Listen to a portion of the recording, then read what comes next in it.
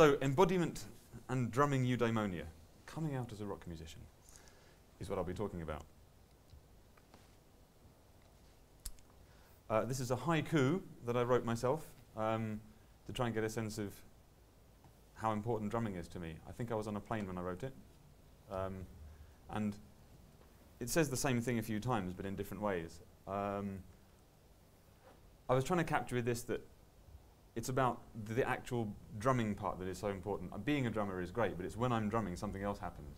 I'm always a drummer, but it's the in-the-momentness that this talk is about, really, and that's something I was trying to capture. I hadn't really seen it described anywhere, and all the kind of talk and writing that I've come across about drumming missed for me the sort of the essence of why I play. You can read a lot about rhythm, you can read a lot about, you can read a bit about groove, but it never really seemed to tap into the reason I play drums, which is basically I love it and it makes me feel fantastic. There's no other reason to do it because it's expensive and time-consuming and really antisocial. So it just makes me feel good, essentially. I could stop there, but I've got half an hour to fill. So the T-shirt and the book match, you'll see. I found the T-shirt first online. It popped up one day. So I named my PhD thesis and then book, I Drum Therefore I Am. Not about me. Which was, even though it looks like it is, it's not about me. I gave a talk about this book and the research leading to the book at University of Cambridge a few years ago. And I was very proud of it, because it had just come out as a book. And afterwards, we were having dinner, and the person who'd invited me to speak said, "Interesting, but I think you're missing the point. There's a piece missing from your research." And I said, "Well, what's that?" And they said, "Well, embodiment. The you. Where's the kind of? There's something you're saying, but you're not saying in a way. The embodiment piece is missing." And I hadn't really thought about it. I had no idea really what she was talking about. So I looked it up. I looked into what embodiment could be, what that means, and to see if that could help explain some of the things I was trying to get to. Also, popped up in the book, I came across the concept of eudaimonism. Some say eudaimonia. I think that was in the title. So some people think it's not yet an ism.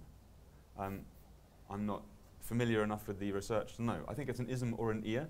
So eudaimonism, Aristotle, it's his idea. There's a guy called Norton who published a book in '76 that talks about it very helpfully, I found. And it's this idea of living one's own truth, constituting integrity. The consummate virtue. It's a virtuous thing to pursue your own truth. My own truth is being a drummer. I'm pursuing it. And I like this idea because it kind of validated my really selfish lifestyle choices about making lots of noise all the time because I want to. And I thought, oh, it's an ancient Greek philosophy and it's the consummate virtue. Therefore, I have every right and reason and a responsibility, in fact, to play the drums. So that was good to read. It's a feeling and a condition, way of being. It signals that the present activity, the thing I'm doing, is in harmony with the daemon, that is my true self. Great. It's very encouraging, We learn that there are isolated individuals in whom the intuition of their own unique potential worth has in some measure proved formative. I think I'm worth pursuing. For them, the world's din has not stilled the inner voice, and they are quietly, not quietly, actually, in my case, yet decisively living their lives according to their inner imperative, just pursuing that thing. So to read this stuff was really self-affirming for me. And here are some pictures of me rocking out. Despite the identical faces left and right, there's a separate points in the same gig. I have 3 drum faces. You might see the other one later if you're lucky. There's a kind of different overbite that pops up, and occasionally like a half smile. But it's eudaimonic, So I am these things. I am not music. Music is in the center of the things I do and am. I'm a drummer, I'm an academic, a scholar, a teacher, and a writer. And I've been looking for a way for a while to combine all the things that I do. They always made sense. Everything started with drumming. Then I became a teacher. Then I got into academia. And I love writing, always have. Hence the haiku and the book. And I was trying to find a way to merge them. I've recently, not recently, hopefully soon will have a journal article accepted called Embodied Experience of Rock Drumming in the journal Music and Practice. They told me I need to revise the article, so I'm working on that.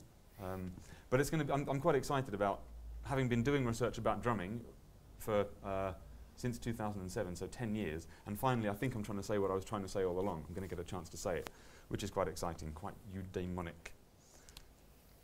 And the opportunity arose with this album, which is yet to be released. This is the artwork for Armageddon, End of the Beginning by V1. I did a master's degree last year, the final module for which I had to play a concert and write a dissertation, and they were sort of about each other. So the dissertation was all about the embodied eudaimonic thing. That led to the paper I've submitted to the journal, and I was trying to demonstrate that embodiment in this music. And it felt pretty good. It also had that kind of exam feel where it felt dreadful at the same time. So it was a mixed experience, but it was great to have the opportunity. I was glad to have found the chance, to kind of understand it in these ways. So there are some quotes, lots of quotes here about what it was I was trying to capture. Merleau-Ponty, a famous philosopher, a phenomenologist, talks about another type of intelligibility. So he's talking other than sort of intellectual understanding. There's a way of understanding things that's bodily. His book, the Phenomenology of Perception, is about perceiving things but not kind of necessarily understanding them. Not that. Understanding them in a way that we don't usually think of as understanding. Bourdieu talks about this, talks about behaviours which engage a corporeal, a bodily knowledge that provides a practical understanding of the world. Quite different from the intentional act of conscious decoding, he calls it, designated by the idea of comprehension. So it's changing the way we think of comprehension, understanding. You understand things. Footballers have this, They're incredible understanders of things. Maybe not sort of intellectually, maybe they can't necessarily express it verbally always, but there's an incredible understanding and knowledge that's undeniable in the, in the ability to play football really well. As an actual experience, we learn, music is a physical phenomenon, and in the context of music, it is not at all contentious to claim that not only experience, but knowledge is located in the body. So I was getting all these different people saying there is bodily knowledge, it's a real thing. Found it really interesting to think of that. I'd always thought of knowledge as something that was, in your head, articulated, you write it down. Academia does that to you as well. It makes you write things down, dissertations, essays. Especially in music. Actually, theatre arts and dance are sort of way ahead of us, musicians, in terms of, you can dance a PhD thesis. Doing that in music, performing it is, yes, less common. So more ideas, that theorising is just one practice among others. Theorising is a practice. Performing is a practice. Okay. Meaning is grounded in our bodily experience. It means something. And this has resonated as well. I was thinking, yeah, it does. It means something. It's not just understanding. There's a real value. It's intrinsic to me. It's eudaimonic, again, that thing.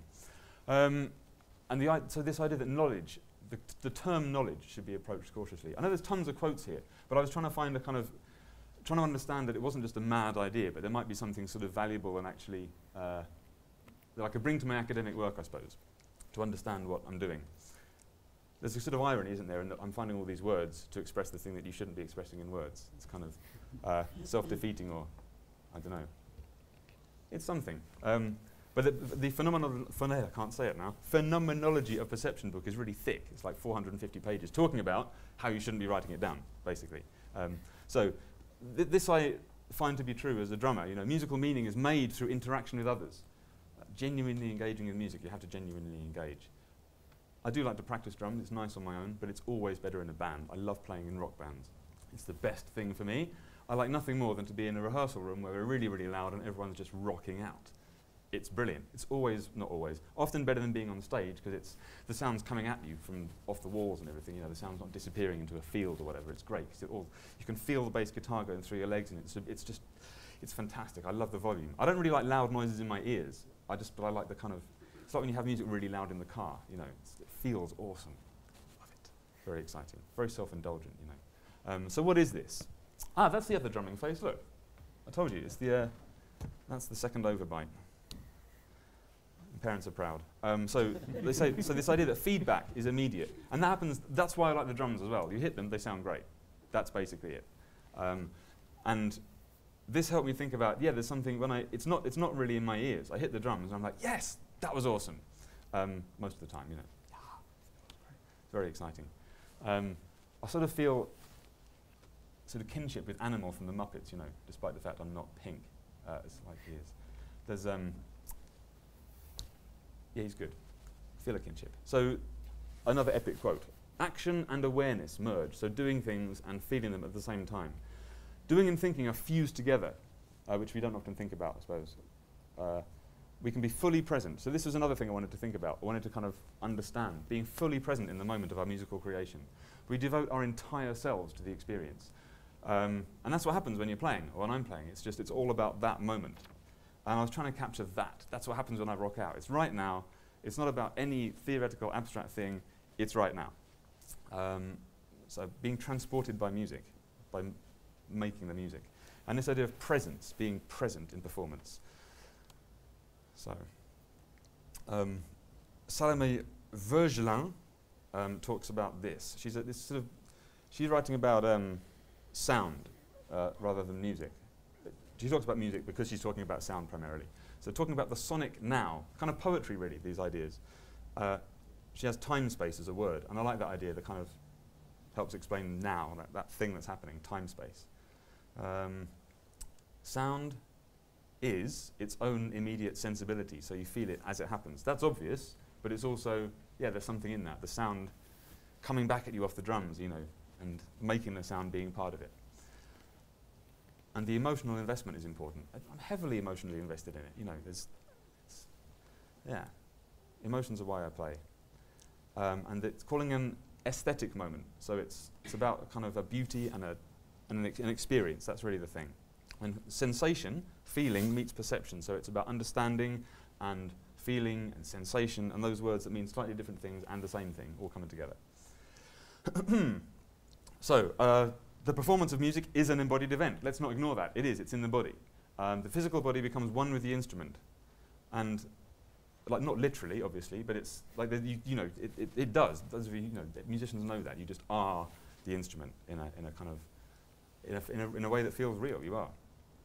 So, feeling the groove, I couldn't find much writing about this, really. People write about it, sort of, and a bit, but not what I was thinking about. And I wanted to sort of understand it a bit better. So I wrote a blog post about playing with my eyes closed. It was called Playing with My Eyes Closed, because that's what I often do. When I'm completely in the moment, I'm very, very focused, using ears, using my body, and I'm not really opening my eyes very often. And it wasn't just about that, but it was about that immersion in the moment, about that nowness, feeling the groove, not thinking about it, not knowing that it's 1, 2, 3, 4, but feeling it. The groove is a feel. And I wrote this. I said, I'm completely absorbed in the song. The music is all I hear, all that I am in those moments. Going into the music, I'm happy to descend into the music, content to be enveloped by it. Being in a song, in a piece of music, is a total immersion of myself, emotionally, mentally, physically, and it is that. So I found a guy called Richard Schusterman, a couple of books by him that really, these are the first things that I think properly captured the thing I was trying to articulate with these other scholars I'd come across. He wrote a book in 2000 that talks about aesthetic experience. And that very much speaks to what I was trying to talk about. I think what I'm talking about is aesthetic experience. It's what he calls aesthetic experience. He had another book a few years later when he talks about soma aesthetics, or somasthetics, which is about improved use of the self. Some of that resonates with this as well. Okay, so these are what he says. These are his kind of, there are 4 tenets about aesthetic experience. The 4th one is less relevant at this point.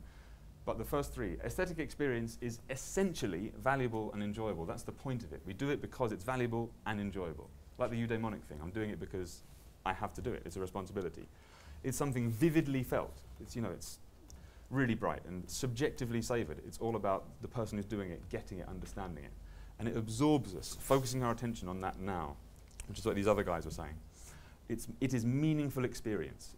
It's not just sensation. It's not just, it feels good. It's more than that. It's like, this is why I dedicate my time and my life to this stuff. So he says, in talking about contemporary society, or society 9 years ago anyway, too many of our somatic pleasures, bodily pleasures, we hurry through them. We don't really pay attention. And that's probably true. I'm always in a rush, you know, too many things to do. But drumming, that's one of the times I'm able just to focus on now. Sometimes riding a bike, but that's to get to work usually, you know, it's not focused, whereas drumming is really for its own sake, a lot of the time. All right, I swear there are not too many more massive quotes.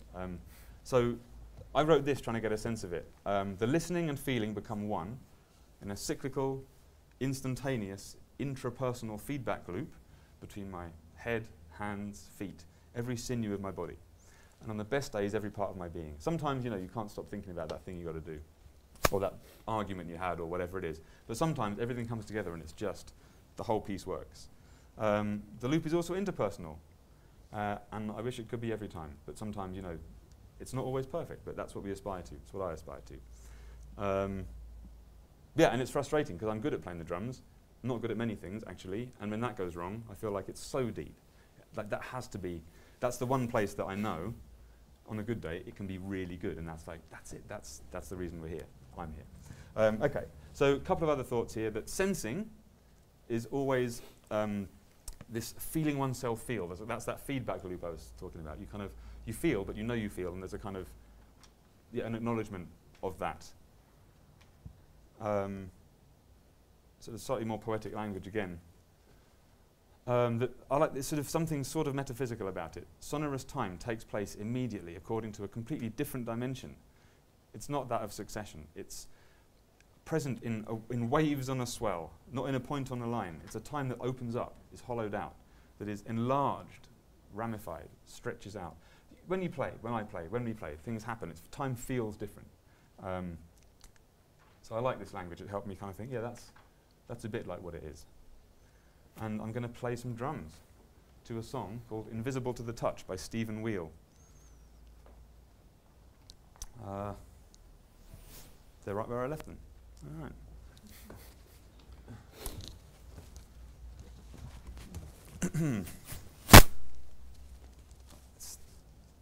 No glasses. So. Alrighty.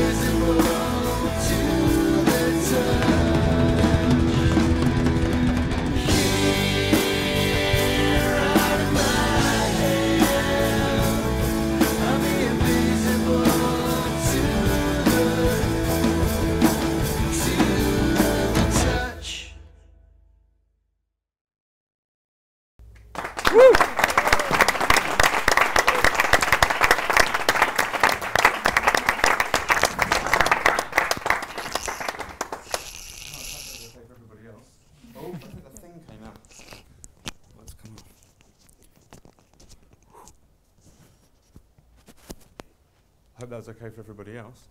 A final thought from Ellen Dissanayaki. You can read this.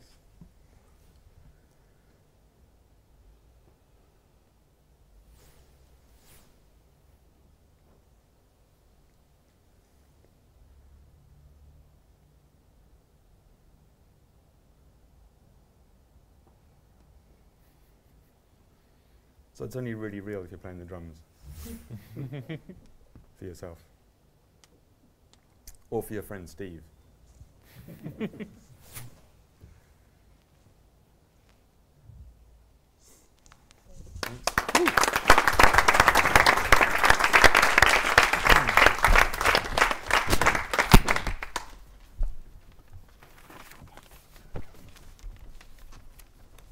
Okay, so do we have any questions for Gareth? Or comments, abuse. Put your hand up and then we'll come to you. I have a question. What led you to, want to write about this sort of stuff, about this embodiment and everything? Or Thank you. Yeah, I think I missed that out of the talk, didn't I? I think the trigger for it was when Pam Bernard at Cambridge said to me, I think you should think about this. There's something missing, from...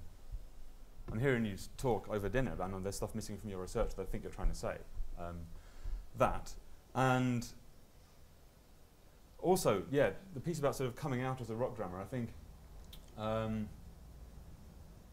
studied classical music through college and studied jazz at college, and sort of always felt like I should be doing jazz because, it's better or more sophisticated or, it's cleverer. But I'm just not that good at it. I can kind of play it, I can play the stuff, but you're not allowed to hit things hard enough. You have kind of dark cymbals that sound awesome, but you can't there's no place for that. They don't actually make the cymbal that's as thick as I need it to be to play that song properly anymore. Maybe one day I'll speak to Zildjian about that. But so it took me a long time to kind of, relatively recently, a handful of years ago, to be like, actually, you know what? Maybe I'm actually better at rock, and maybe that's okay. Maybe that's just okay. There you go. And so it was, yeah, so that tied in with the, I suppose the kind of point of the eudaimonic thing about realizing that I'm a rock drummer, that's okay, that's who I am, and I'm going to sort of nail my colours to that. And the suggestion that embodiment might be an idea. And the more I read about it, I was like, yeah, this is what I'm trying to capture. Oh, and the other piece is the embodiment thing doesn't come about when I'm playing jazz. It's all a bit like, thinking too hard. There's nothing happening here. It's like, yeah, this is lovely, but I'm actually bored or distracted. But when I'm like, then nothing else is happening apart from that moment. And that's what's cool about it. It's like, it happens when, runners get it, the runner's high. It's something like that. It's something that's utterly immersive. And that's what I think that's what I'm seeking. I'm always thinking. My mind's, always racing. I never stop thinking, except when it's just, that's the only thing going on right then, I came close at that point. I was also a bit concerned about, I just knocked the microphone off and I was like, shit, and then the sound came in 2 earphones and then 1, and I was like, well, that was weird. So, but mostly I was trying to focus on, the thing. Yeah. Do we have any other questions? Ross? The way you talk about rock drumming kind of makes it sound as if you don't suffer from performance anxiety at all. Is that true? That's totally untrue. I suffer from, suffer is a strong term. I have tremendous performance anxiety, which is why I couldn't say phenomenology properly earlier on. It's why I talk quickly. It's not as bad as when I was, up until I was about 20, and I used to, put your hand up in class, and I used to sweat profusely and turn red and couldn't, all that stuff. And yeah, I used to, when I was playing clarinet, I used to get horrendous nosebleeds performing, and yeah.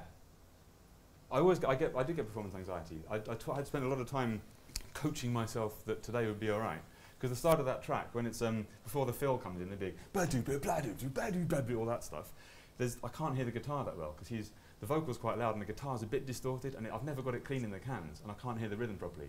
And I was like, how hard can it be? It's me on the recording. Don't worry, you won't fuck up the fill, because you played it on the recording. So I was like, oh yeah, go on. And I said, don't even think about it going wrong, it'll be fine. And if it does go wrong, it goes wrong. So I kind of have to talk myself down a lot. But I do know that there's the domain of rock drumming. I always feel like whenever I play a jazz gig, which is rarely these days, I'm always thinking, oh, they're going to find out. They're just going to know. I don't know what they're going to do, but they're going to know. And the same happens with other things. On functions, I'm like, oh, they're just, people are funky, and I'm not that funky right now. I just, so yeah, self-doubt and tremendous performance anxiety. But I know I can bring it on the drums in a, me and Steve have been playing together 20 years this year, so I know that it works.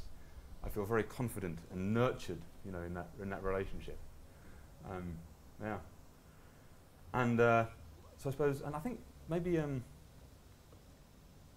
feel alright teaching, giving lectures. I'm alright at that. But there's teaching and rock drumming are usually the only two kind of places.